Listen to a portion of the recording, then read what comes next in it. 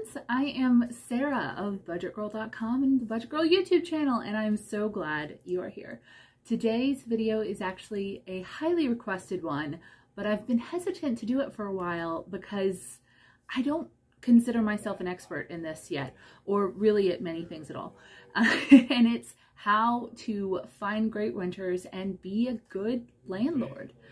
I have had my duplex for about 2 years now, and I've had a total of 3 renters, if you're including Jacob, which I am, he pays. So I wanted to kind of combine forces with someone who I knew had a lot more experience in this to make sure to give you guys the best information possible. So today I have partnered with my friend Sarah, yes, another Sarah, so how can't she be awesome, from NerdsGuideToFI.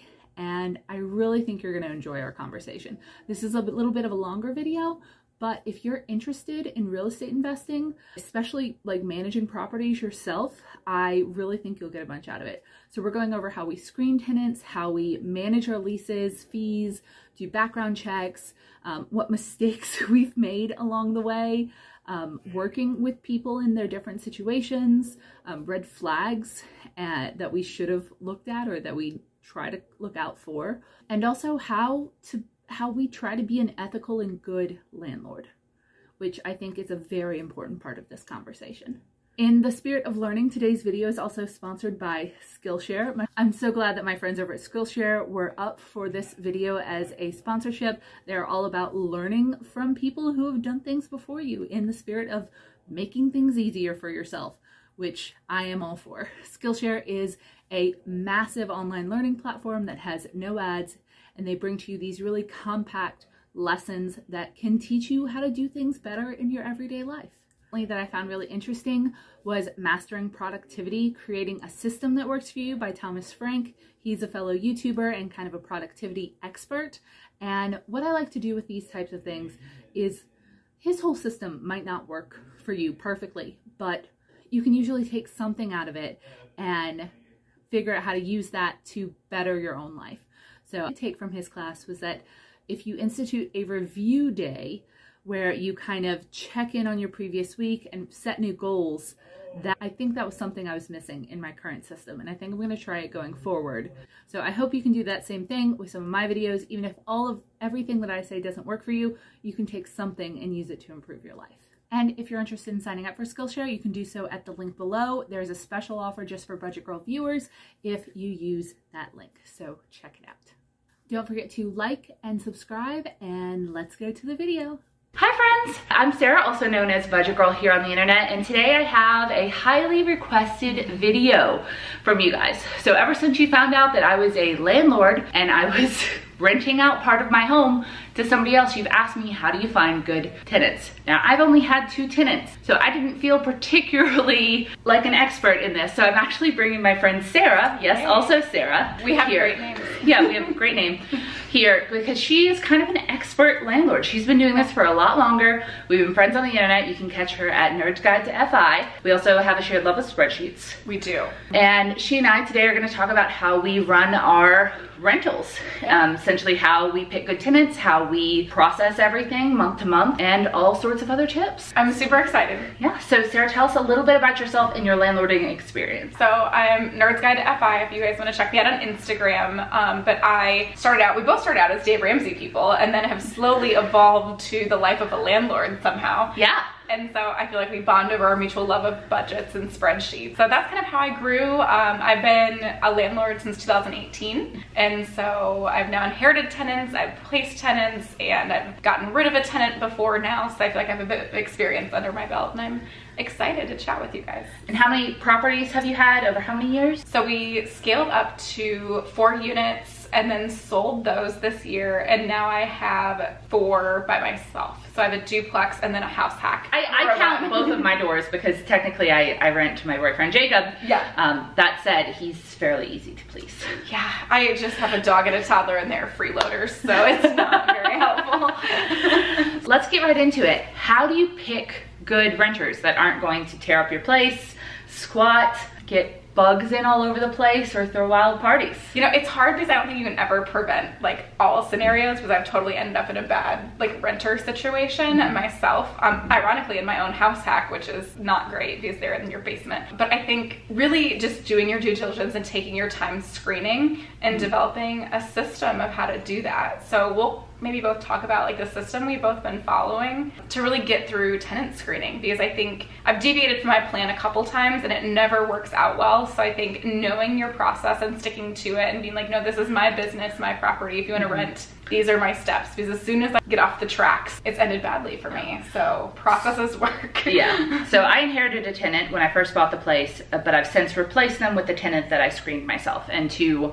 rent out the unit once it was ready, I actually did pre-rental while the old tenants were still in there, and I signed contract and everything. And what I did was I put it up on Facebook Marketplace with the original empty pictures, and then did a Google form where I sent anyone who inquired, because I had hundreds of people. Yeah, over 100 at least people inquire on Facebook Marketplace, mostly, is this available, can I move in tomorrow, kind of thing. Yep. And I did just an auto response on it saying like, hi, if you're interested in the house, go to this Google form and you can fill it out. Now some people that might feel kind of annoying, but yes, it is available, but it's available on this date. Here's the Google form. And if you're not willing to fill out a simple Google form that has just the basic information that you have to give if you're gonna move into a house, name, address, income, all sorts of stuff like that, then that really screened out like 95% of the people, because I only had 3 or 4 people fill out the Google form. So I started out in the exact same process, and honestly, I'm going back to the same thing because I just love it. Like I love, so I use Google Forms, and then the Google form, there's like a button you can click on and it'll put it into a Google sheet, and then I can, because we like spreadsheets, I just want to see it in a spreadsheet. I didn't know it could do that. Yeah, no, it's amazing. I'll show, well, I'll send you this guide I put together and you can have it for free, and then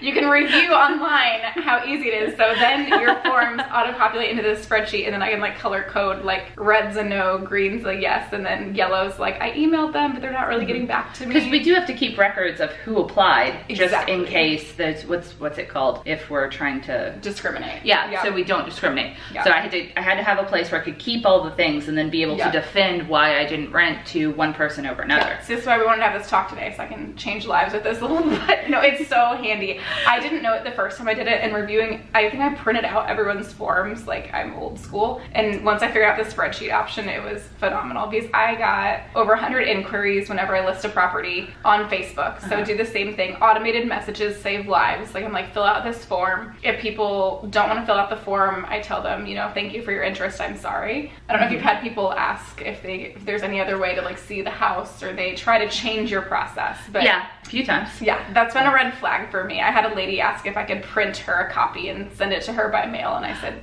no, because I also require online rent collection. So I'm like, part of this is a test. Like, can you follow like basic rules when we get to the rent collection? I mean, this is like an 8 to 10 question form. Yeah, some of them are like check mark things, and mine are just like check the boxes. Like I think I have 14 questions, but only because I've added more on vaping and marijuana use after my bad experience. Yeah. So I'm very detailed in those questions. So you review all of those, and for you, has there generally been just like one person? Do you show it to a few people? Do you show it to one person? Usually I get like 10 or so that are pretty good. So the last time I had a ton of good people apply, and so I made an A, a B, and a C. Like I almost felt like it was like a wedding list when people have like a really tiny venue and they're like, let's send out all the A invites, and if they can't come, we'll like pull people from like the B team like up on this list. And so I started out with that list and sent emails, and then I went to the next list after that. And so I think I made it through my whole B list before I found the right fit. Really? Yeah. And that's like showing the property to each person? Yeah. So I showed, my last one I showed it to, my lists are not very long, 5 people I think. So out of like 10 people, essentially you have like 3 on each list roughly. Math, not the one is floating somewhere in there.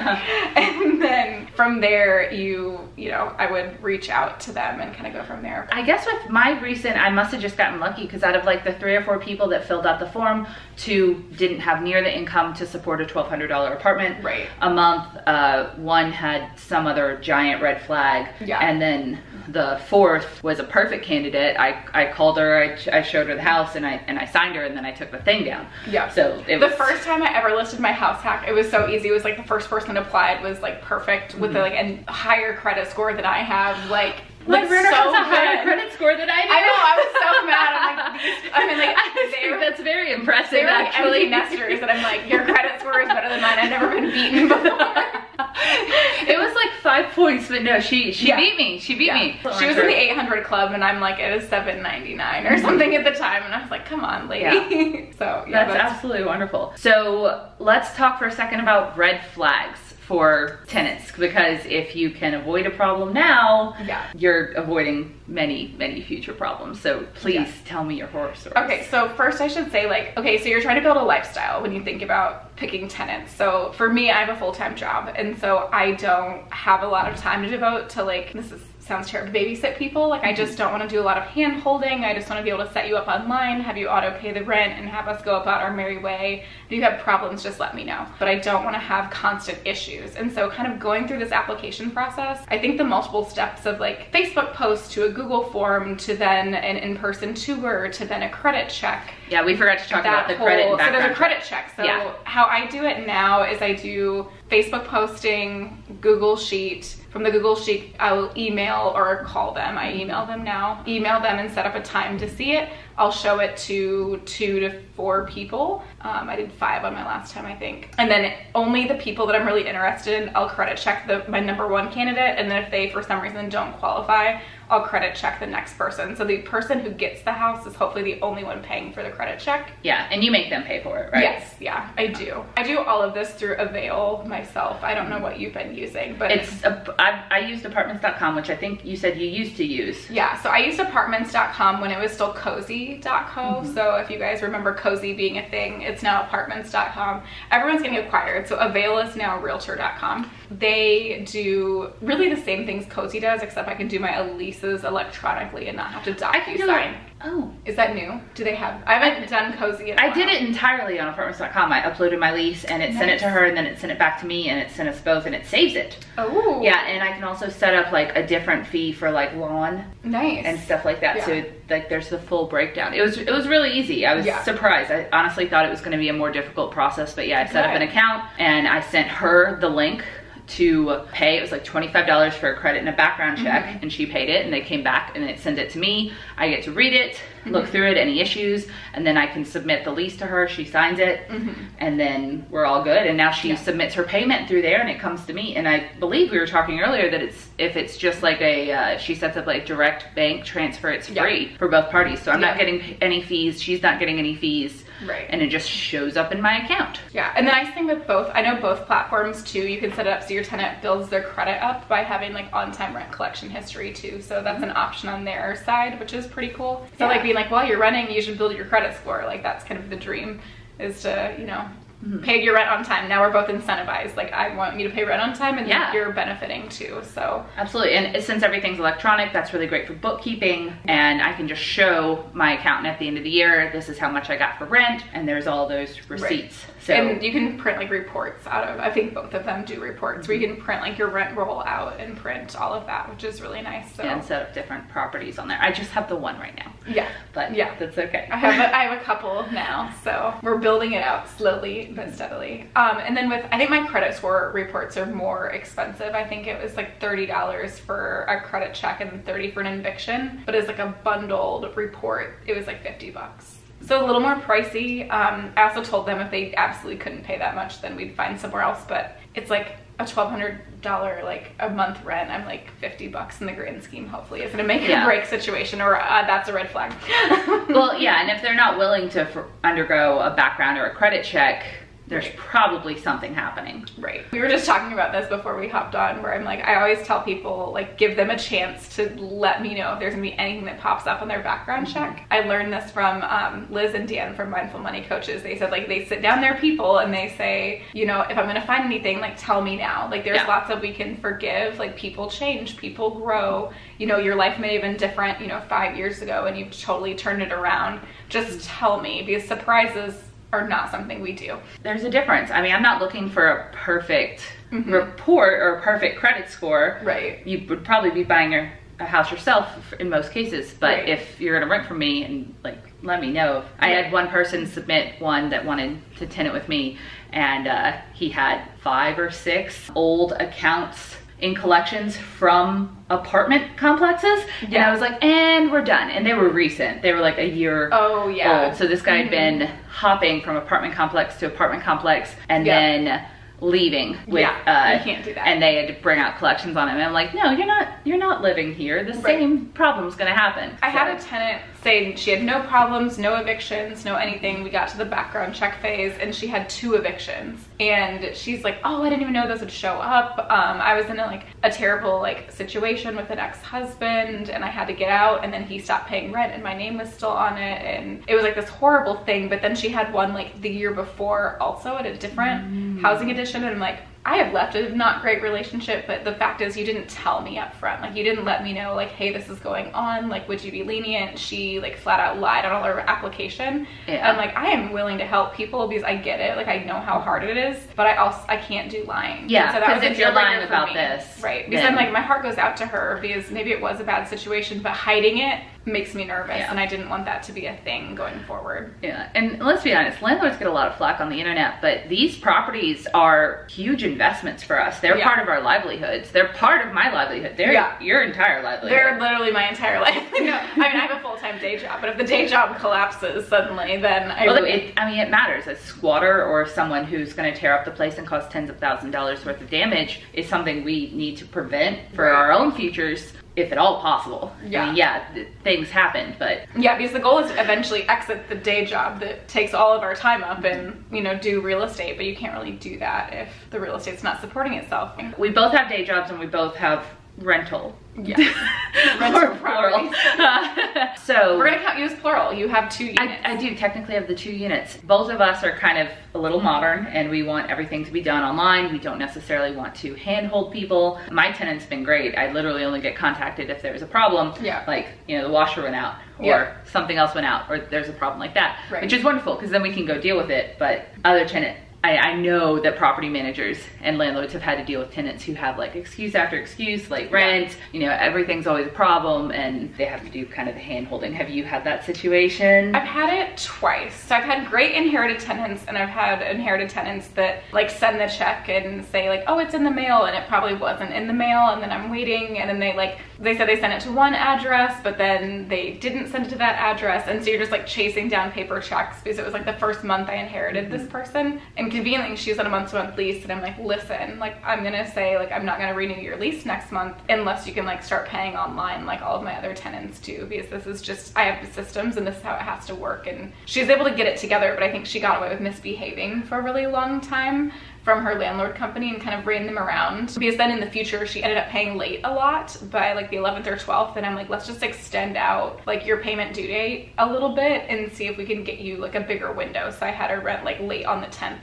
versus the 5th, and then she didn't have like as many problems. Well, that's good. So we ended up working out really well because I'm like, is it a paycheck cycle thing? Like, where are you at? And it ended up being like an irregular pay thing that was just, so you're willing to be flexible. Yeah, you have to be reasonable, but I also like need to be paid every month, and like mailing it in the check and playing that like rodeo roulette. Like, I'm not going to communicate every month with you on that. Like, send it through online payment, and if it's late, you pay a fee, and if I'll work with you within reason. My inherited tenants, so I messed up my system. So usually I, do this like questionnaire, and then I show them the house, and this time I got a phone call from an insurance company wanting to put this tenant in my property because her house burned down. So there was an electrical fire in her home, and so Allstate was gonna pay, like, or whatever insurance company, State Farm, Allstate, I can't remember who now, was gonna pay for her to live there. And she moved in and immediately moved her boyfriend in with her that she never put on the lease. He was up like weird hours, and then they started smoking marijuana in my basement. He walked into the house and I'm like I had contractors working on my bathroom, and they're like, it smells like you're hotboxing in here. I'm like, oh my goodness, no, like, do not say that when you walk in my house. And then they were smoking cigarettes like out on the back porch, which I said like, nowhere on the property are we gonna allow this, because I live in like kind of near a subdivision area, and the neighbors would not be thrilled and I would not be thrilled. And so I ended up giving you her, have to agree to these things when you go in. And so I'd send her like, per the lease, like, here's your email, like your written proof of like the violation. And she was on like violation 4, and I finally was able to get her to break the lease. Actually, she ended up saying that she wanted to leave, which was awesome because I kept giving her quit notices or like notices. But you said you had kind of, so you didn't make her apply and go through your normal process. You kind of skipped it because of the insurance. I didn't make her, so when insurance called me about the listing on Facebook, I answered, and then I didn't make her do the questionnaire. And so then when she came and walked the property, I didn't really know what to ask about because I kind of use the questionnaire as I'll read it before the person walks through it with me and ask them questions about different things they fill out, and I had nothing to go off of with her. And so it was just like she didn't talk a lot. She seemed really nice. The boyfriend wasn't there, and I just missed, I feel like, a lot of information because I was so caught up in the insurance company offered to pay, which is guaranteed money, $400 a month more than my asking rent because it was a short term. It was an 8-month lease. And so I saw dollar signs and forgot everything else that was important. So I'm like, oh my, I'm making money off my house hack. This is awesome. And it lasted for 23 days. Oh my God. 4 violations in 23 days. 4 violations in 23 days. And then she had to go. So let's just rapid fire a few more red flags that we've seen or experienced. So for me, if you're like, you message me immediately combative, like you've got a problem with the Google form. Like, and you don't want to answer those questions or something like that. I've had a lady say, I will put the full cash deposit down today. Can I just hold this? Don't show it to anyone else. And she ended up being the lady with those 2 evictions I was talking about. Oh, or I guess, do you consider it a red flag if somebody wants to like pay the entire, or months at a time in cash up front, or pay like a ton of money? I haven't personally experienced it yet, but I hear it's a really big red flag because everyone's like, yes, I'll take the money now, but then you're kind of stuck with that person for the next year if things don't work out, or there's some other red flag that happens. Like, there's usually a reason they want to stick down that much money right at the top. And not be responsible for paying it. I've heard that's a really big red flag. I've yet to experience that. Maybe somebody deposit. Maybe somebody can tell me why someone would want to do this. Yes. And what it could potentially mean. Because I've never heard of it in a positive situation. Like, yeah, that's great if you have, $12,000 to put down for rent for the next 12 months, but why would you want to hand me that right now? And it probably depends on the circumstances too. Like, what is their job situation? Like, if they're trying to do this and they don't have a job, like, that's much more a red flag. Because I'm like, someday that money runs out and now what? So I still need to like meet income criteria. You still need to have criteria, so when you are trying to prove you're not discriminating, you're like, yes, I make this people have the same amount of like income level, and you have minimums in your criteria. Maybe we should talk about that for a second. What are your basic minimum requirements? I like rent to be at a minimum 3 times rent. Or income, monthly income, and that's gross. Is that for each person on the lease or combined? Combined. But I think ideally I like 4 times, but I live in a pretty high income earning area. There's every RV in the United States except for one is manufactured where I live, and they're just like really, like with a college degree you can make like $80,000 out of school. And so people just have really high incomes. So I can be, if you're making 80 grand, then you can afford a $1,200 a month rent. Right, yeah. So usually there's kind of like some other situation going on then when people want to rent, because a lot of the people are easily bankable. I prefer you to have at least good credit. Not bad credit or fair credit, but at least good credit, because I do believe credit matters. And if you don't have at least good credit, then there's probably some negative marks that are going to show up on your credit report. And I do think that's really interesting, because I think until I and you can probably appreciate this, until I held a credit report in my hands, I was like, I don't really know what you look at on a credit report, but it is fascinating to me. And it is immediately obvious. It is immediately obvious what's going on, because I'm like, I don't really have a minimum credit score. I mean, I think if it's a really low score, like if you're below like a 300, like, I mean, there's just really bad scenarios, but I've seen people be part of these like debt repair programs, essentially put all their debts into collection, and it just terrorizes their credit scores. But it's fascinating what you can learn. I like to look at the credit part to see on-time payment history, and what they're choosing to pay off and not pay off is very interesting too. Like, if you're choosing to pay Victoria's Secret but not your rent, that's a red flag for me. Well, if you just have a ton of debt on your credit report, that's a much higher obligation that you have financially than. Exactly. And I mean, we're both Dave people. We're originally Dave people, so some people are probably going to get mad in the comments about this. They are. We both think a credit score is an important thing, and we check those for our rentals. I've had my credit checked every single place I've rented. And it was important, and it is important. And I think nowadays, like, people don't realize how much your credit score touches. Like, we can be Dave Ramsey fanatics all day long, but if, like, for my job that I just took in May in like corporate America, they checked my credit score for it. And it's just crazy, because I'm like, I don't even work in finance. I work in like healthcare, pharmaceuticals. And so it's just a crazy world out there. So I think a credit score still tells a good idea of like how good you are making payments, and we have to kind of go off something because that's a big chunk of money you're asking someone to pay you every month, and so you just want to feel secure with that. Absolutely. And so if I see a credit report that has just 14 store cards, and you've got all these past due balances, and you've got old debt from in collections from this, that, and the other thing, you're making technically 3 times the amount, but you've got thousands of dollars or hundreds of usually thousands of dollars of debt that you also every month. That kind of changes you into a slightly less desirable candidate.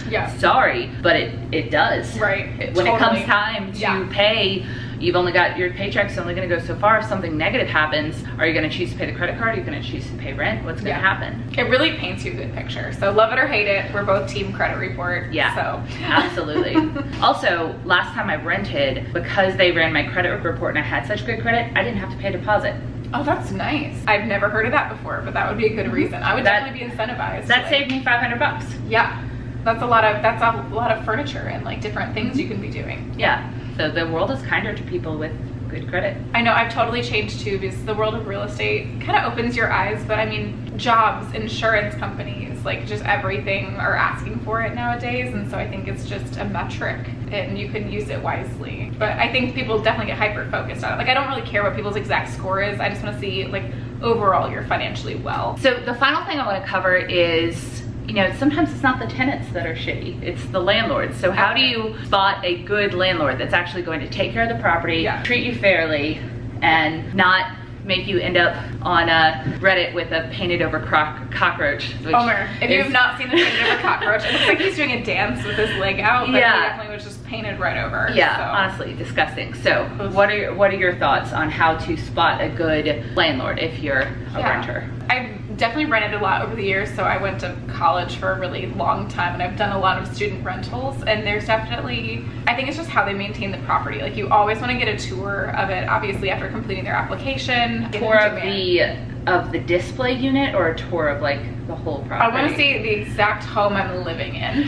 Very different. The display unit often does not paint a correct picture.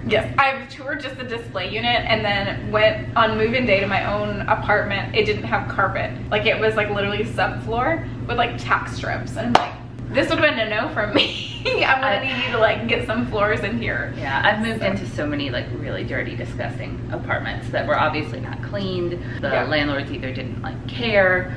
So I would say one way to definitely spot a good landlord is to see if they have any processes. So like, is the process, they put a thing on Facebook and they're just like, text me, and then when you text them, it's like, sup. It's $700. And like, if they actually have systems in place, like we were talking about, to screen you and to get your information and to get everything kind of above board.